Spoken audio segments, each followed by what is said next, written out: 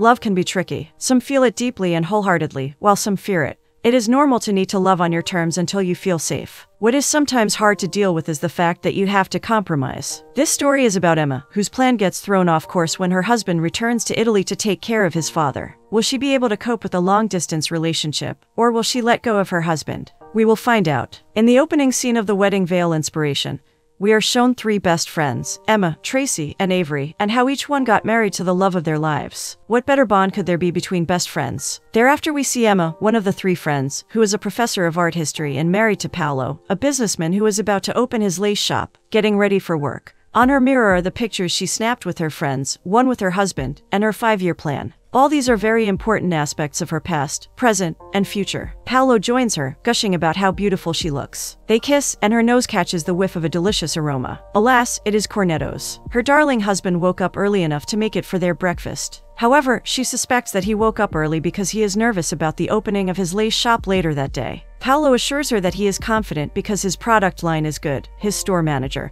who is also his cousin Matteo, is learning the business, and his wife will be there to help him. The companionship that comes with marriage. Emma seems to lack this confidence, and she wishes she has her husband's confidence. But despite her doubts about herself, Paolo believes she is capable of replacing her boss Nancy, who is their department's chair in her place of work. However, her husband does not like how tedious Nancy makes her work, and it affects them, especially in terms of childbearing. She has been promised a promotion, which she is yet to get, and is delaying their plans to start having babies. The doorbell rings, and Paolo gets it. It is a package from Nonna, Paolo's grandmother. She sends Emma a lace dress she made for her to wear to the opening of her husband's shop. She also sent them words of encouragement. Before the opening, Paolo tries to make sure everything is in place. Emma resumes work after a long time. She finishes a class, but cannot find the passion in the students, because it's rowdy and boring. However, Lily, who is her TA, believes in her ability to change the students' perspectives when she goes into the real artwork. As kind as she is, Lily agrees to help her with the grading. When Emma shows her the dress Nonna got for her, Lily admits that it will look good on her. Being good friends, Emma invites Lily to Paolo's shop opening.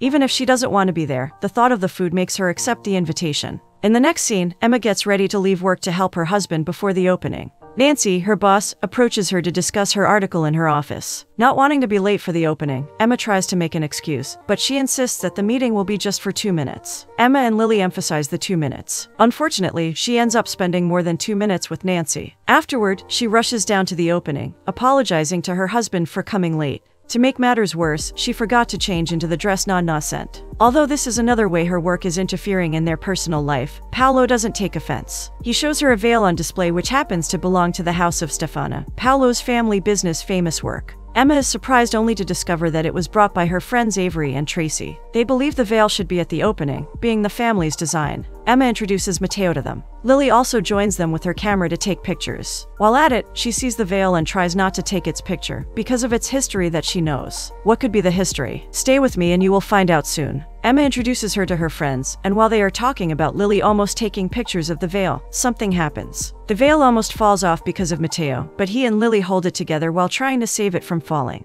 Lily avoids touching it for too long, which makes Matteo curious about it. He expresses his interest in the veil's history. Avery and Tracy decide to let Emma tell Matteo and everyone at the opening about the fascinating story behind the veil, as Lily films her. The veil was made in 1800 by the house of Stefana in Burano. It was made for a bride named Ariana, who is going to be Contessa di Marco. However, the veil made its way to San Francisco. That's where Emma, Tracy, and Avery bought it, because they loved its lace. The storekeeper told them that there is a legend attached to the veil, which is that anyone who owns or touches the veil will find true love. But they do not believe it. However, Avery believed it. The evidence of her belief is that she was the first to own the veil. By chance or by the magical power of the veil, she met Peter the next day, who is now her husband and the father of her children. Tracy also had it in her possession, and she took it to a tailor to have a little snag repaired. Guess what? That is where she met her husband. Finally, when Emma took it to Italy to research its origin, that is where she met Paolo. Seems the legend about the veil is true after all. Paolo confirms that the veil is the reason they opened the house of Stefana in Chicago. His wife wants to be in Chicago, and he wants to be wherever she is. They seal the too good to be true story with a kiss. The people are thrilled. After the opening of the lace shop, Avery, Tracy, and Emma chat while they eat deep dish pizza at Emma's house. It was a tradition for them when they were spinsters. They miss being together before they got married. Tracy and Avery love the dress Nana made for her. Seeing that she did not get to wear it because of Nancy makes them unhappy. They believe she has to find a way to deal with her, but Emma wants to tolerate her till she retires. When Paolo gets home, he thanks his wife for the veil story because it made the opening more interesting.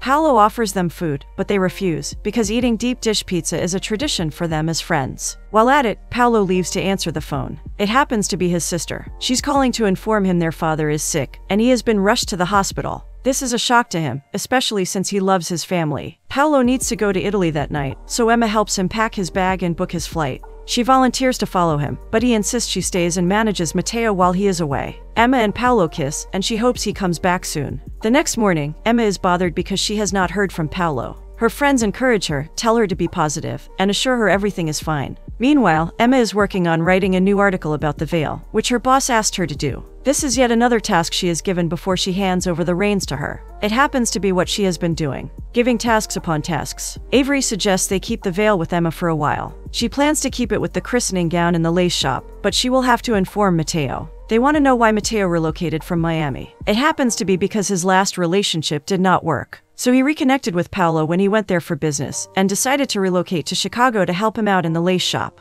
Also, a means of starting fresh. Avery sees Emma's 5-year plan, and she is surprised she still keeps it and revises it every 5 years. They reminisce on the good old days, take a selfie, and wish they never had to depart. Paolo calls Emma the next day to let her know he arrived there safely. His father is receiving treatment and will be fine, although he wishes that she could be there with him. Her friends have left, and she plans to visit Matteo later in the afternoon. Emma attends an online meeting on behalf of Nancy. When Lily comes in to see her, she appreciates her for attending the opening. Lily, being innovative, decides to make a video of a spider in Emma's office. Unknown to Lily, Emma is scared of tiny insects. She implores Lily to get rid of it, but unfortunately, it is nowhere to be found. Scared, she decides to visit Matteo, and Lily goes with her. On entering, she sees people gathered around the veil. Matteo informs them people have been visiting the shop to see the veil, but he did not allow them to touch it. This makes Emma suggest they move it to somewhere more secure, although Matteo thinks there's no need, because the customers have been respectful of the veil. Emma wonders how the people find out about the veil, and Matteo tells them one of the customers mentioned seeing a video of it online. Just then, one of the customers calls Emma everyone's favorite art historian, and Lily admits she is the one behind the video. Emma watches the video, while Lily apologizes, begging her not to be angry. Emma's not angry, but wants her to take down the video, but it won't matter, because she has 100,000 views and a lot of people have shared it.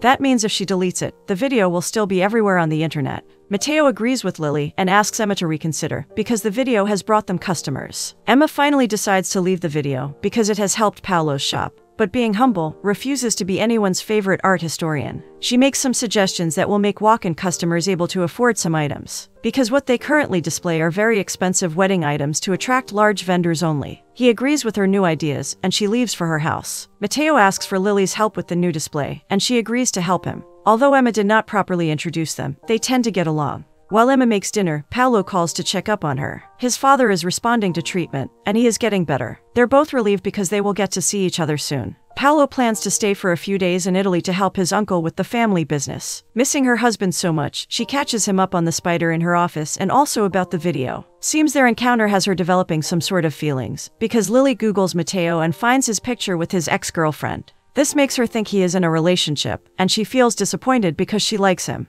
The veil seems to be working faster than expected. Don't you think? We will find out. Meanwhile, while unsuccessfully trying to make coffee, Emma decides to get one at work. She bumps into Nancy while she gets her coffee. As always, Nancy informs her that she will be attending a staff meeting with her before she retires. Emma declines, because it will clash with her class with the students. However, Nancy insists, and plans to assign the class to another person, Professor Jason. Emma agrees reluctantly and sees it as a way of preparing herself to be the departmental chair. Emma's idea works, and the walk-in customers keep buying the affordable items. At the same time, Lily helps Matteo with the restocking. Emma stops by the shop after work and finds out her new idea worked, and she is delighted. However, when Lily is helping with the restocking, she keeps avoiding the veil. Noticing this, Emma tells her it will not work if she does not touch it. Unknown to her, she touched it with Matteo during the opening night. One of the walk-in customers asks about the story behind the christening gown. She learns that it belongs to her husband, along with several generations of DeStefano babies, and it is also linked to the veil. This is because the owner of the veil keeps it in her belongings, even though she never had a child. When Emma gets home, she sees that Paolo is back. They hug and kiss each other happily. She was not expecting him so soon, because he hadn't informed her. It happens that his uncle has everything under control, but only for a few days. He will have to go back to Italy soon. Paolo's father is getting better, but he is taking his health challenge personally. While in Italy, he visits the glass store and finds out that Emma's favorite mirror is still available. The shop owner is keeping it for her, because he knows she loves it. Although they can't afford it now, she has to wait till it's possible. In the next scene, Emma and Lily take a walk through the park at the university. She is glad Paolo is back, so he can help Matteo out with the shop. Emma wants to know if Lily likes Matteo, but she tells her they're just friends, especially since she thinks he has a girlfriend. Emma clears her assumption by revealing that he does not have a girlfriend, and he is a good man. Emma hopes things work out between them, and feels it will, because she has seen them together behind the veil. Lily disagrees, and fails to admit how she feels about Matteo. Lily changes the topic to her article about the veil. Seeing the article makes her feel Emma is not good at writing, but at discussing art and history. To justify her point, Lily asks her to watch the videos, and also read people's comments. Not being the video type, Emma disagrees initially, but when Lily insists, she decides to give it a try. After the meeting with the staff, Nancy asks about the article, and Emma promises to send it to her when she is through with the editing. Nancy tells her she found out about the video from some of the students and watched it. Unfortunately, she wants her to stop making the videos, because it is not what they stand for in the department. Seems Nancy is being rigid, with the traditional way of doing things. Emma feels discouraged, but hopes all the troubles will soon be over when she retires. While on a dinner date with her husband Paolo that night, Emma informs him about the discussion she had with Nancy. Displeased, he feels it is high time she resigns and tries other things, because he feels Nancy will never retire. She disagrees with him, because she has invested too much into being the next departmental chair for her to quit now. Seeing this as the perfect opportunity, he decides to let her know that he has to relocate back to Italy to run the family business, with his sister assisting him. He tries to convince her to move to Italy with him, because he does not want to leave without her, coupled with the fact that she has taught there before, and they will be glad to have her back. Emma wishes there could be another way, another person to take over the family's business, but there's no other person. Not being able to convince her, Paolo leaves for Italy the next day, and he will be gone for 3 weeks. He plans to discuss with his family if there is a way he can visit her often. Emma believes the distance will affect their relationship, because of her past long-distance relationships, but Paolo encourages her that they will figure it out together. Worried, Emma discusses her situation with friends over the phone. They want to know if moving is in their plan. It happens that Paolo wants them to raise their children in Italy, but they don't have children yet. They encourage her to make the best decision. They have seen her videos online, and believe she is good with them. Avery tries to convince her to reconsider being the departmental chair. However, Nancy's calls come in at that moment. She promises to call them later that night. Meanwhile, Lily seems to be getting along with Matteo. She stops by the shop to see if she forgot her sunglasses, but realizes that Matteo has his hands full. The shop is filled with many customers, and she jumps into assisting him. Dropping by to pick up her sunglasses eventually turns out to run till the shop closes. She tries to avoid connecting, and he notices, making him ask if she truly believes the story. She gives the perfect explanation of why she believes it, and while expressing herself, they both touch the veil. He later asks her out on a date, and she agrees. It almost seems that she has been expecting him to ask. When she leaves, he stares at the veil, as if believing that the history behind the veil is true. Emma decides to call her friends 3 days after their last call. When they ask how she is adjusting to the distance between her and Paolo, she tells them she is fine, and does not want to go into detail. Her doorbell rings, and she promises to call them back again. She opens the door and sees a pizza delivery guy, but she did not order it. When she opens the box, she discovers that it is from Paolo. The romantic gesture amazes her and makes her feel loved. The next day, she is scared to enter her office because of the spider from the other day. Lily believes the spider will be long gone, and encourages her not to be scared. Upon entering, Emma lets Lily know that she has watched the videos and read people's comments. She admits that she did well, making Lily happy that she is seeing what she is capable of. She suddenly sees the spider, and tries to get rid of it before Emma notices and gets scared. Emma finally informs her that she will not be able to continue with the videos, because Nancy has ordered her to stop. This is displeasing to Lily, who knows she has a lot of potential and wants her to reconsider. However, for the sake of her future ambitions, Emma has made up her mind. In a bid to convince her, Lily lets her know that she inspires her, which is why she agreed to be her TA. Matteo and Lily later go to the restaurant and have a good time there. He wishes they could go out more, but Lily avoids conversation. He notices it and feels that maybe she is engaged with someone else. Meanwhile, Emma misses her husband. She places her husband's shirt with the Italian inscription on the pillow beside her. She holds it as she sleeps. The next day, she decides to give making coffee another try, but she just can't do it.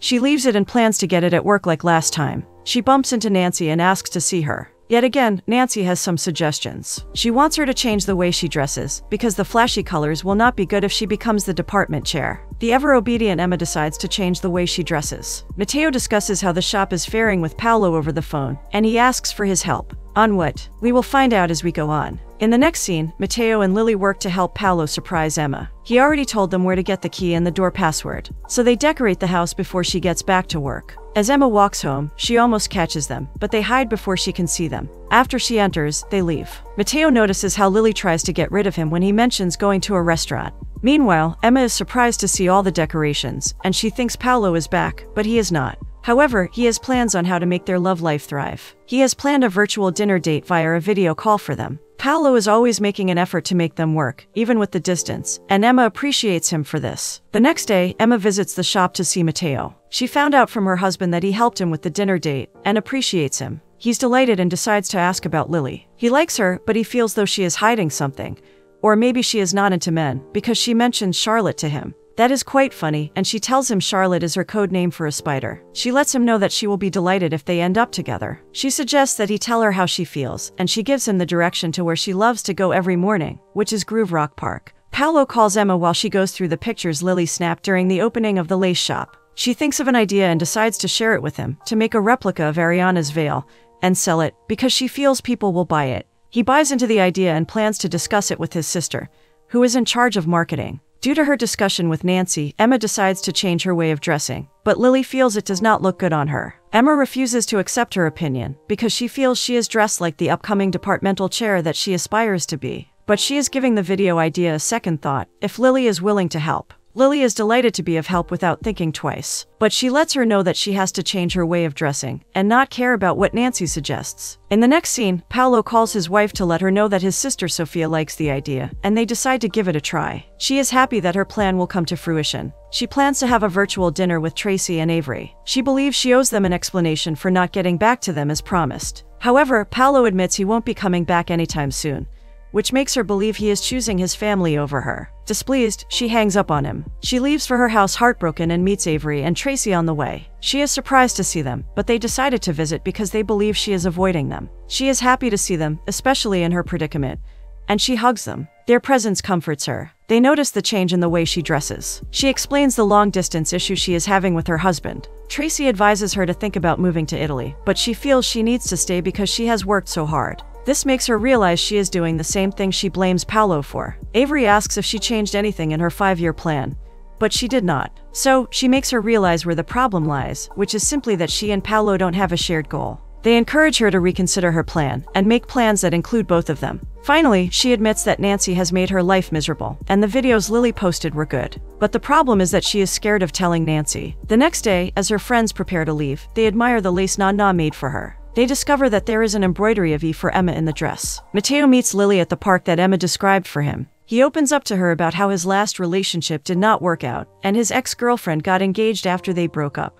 That made him decide never to get serious again. This lasted until he met Lily, but he does not seem to understand why she is running away. Lily lets him know that it is a protection thing for her, as a result of her past relationships. He encourages her to give love another chance in the present, and worry about tomorrow later. They agree to just one date for starters, which is that particular day, and see how it goes. Paolo calls Emma to inform him of her friend's suggestions. She plans not to consider it, because she does not know how to face Nancy. This makes him let her know the only solution to their long-distance relationship is for him to spend 1 week with her in Chicago, and 3 weeks in Italy. She disagrees with him, because she believes a distance relationship will not work out for her, and they do not come to a conclusion. At work, Nancy discusses the final budget for the next semester with Emma. It happens that they have to let go of one of the staff, even if she retires. Nancy suggests one of the least experienced professors. Unknown to her, Emma is troubled in her marriage because of the job. Now she wants her first duty as the chair to be firing people. Emma sees this as an opportunity to make things right in her family. She makes her decision to resign known to Nancy. While she is trying to explain how the job affects her, Nancy is not angry one bit.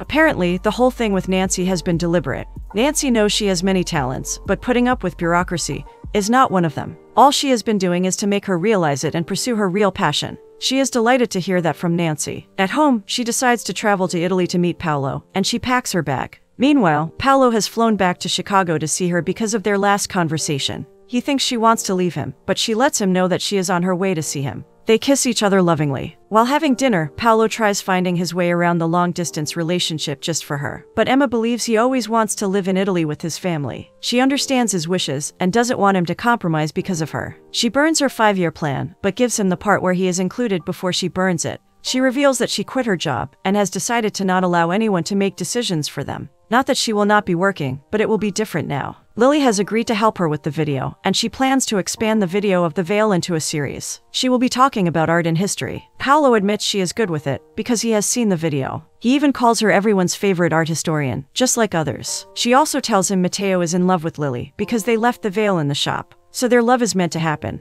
They drink to a new beginning. Finally, things are starting to fall into place for them. But it's not just them alone. In the next scene, Lily and Matteo get married. Emma, Paolo, Avery, Tracy, and their families and loved ones celebrate with them. Emma, Avery, and Tracy attest to the power of the veil. Meanwhile, Emma's idea worked for Paolo's family business, and the replica of the veil has become a bestseller. Finally, Paolo can get Emma the Venetian mirror that she loves for her birthday. They decide that the veil should go to New York, to Nick's sister. However, for the christening gown, Emma insists that it should stay in Italy. She then reveals that it's because she is pregnant. Such pleasant news. At last, their family will grow bigger. The friends toast to friendship, the veil, and all the amazing women who have worn it. In the next scene, Emma begins making her video. But not only her, but even her husband also joins her. She explains how they met, and she naturally fell in love with him. Paolo confirms that it all happened in Italy, and they kiss. Eventually, they are fortunate enough to surmount all the obstacles in their marriage and find common ground. While the wedding veil also brings about another happy home. Cheers indeed to the amazing power of the wedding veil.